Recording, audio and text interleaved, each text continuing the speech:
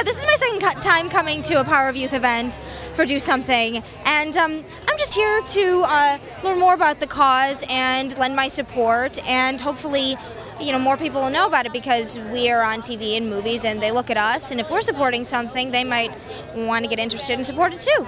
What's your thing when it comes to causes?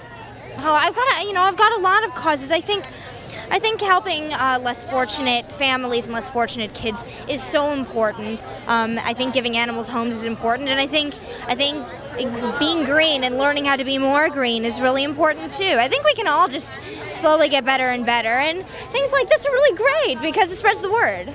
Now, I was looking at the website today, and a lot of it is about celebrating teens and how much power they really do have. Absolutely. I mean, we're the future. We can make so many changes, and it's happening too. And I think the more educated teens are with the way the world is working and the way to make it better, the better, because they're going to be our adults and our leaders in, you know, a decade or two, and I think it's really important. Okay, one last question before I let you go. What are you working on right now? What's your story? Well, I Love You, Beth Cooper just came out in theaters, so that was really exciting. I've done a couple other little things. I did a small part in a movie called The Roommate for Sony Screen Gems, and I'm just trying to figure out what I'm doing next. I played a fat girl in Beth Cooper, so I'm recently skinny, and I want to play a skinny girl in something, so I'm figuring it out. Great. Thank you so much. Have a great night tonight.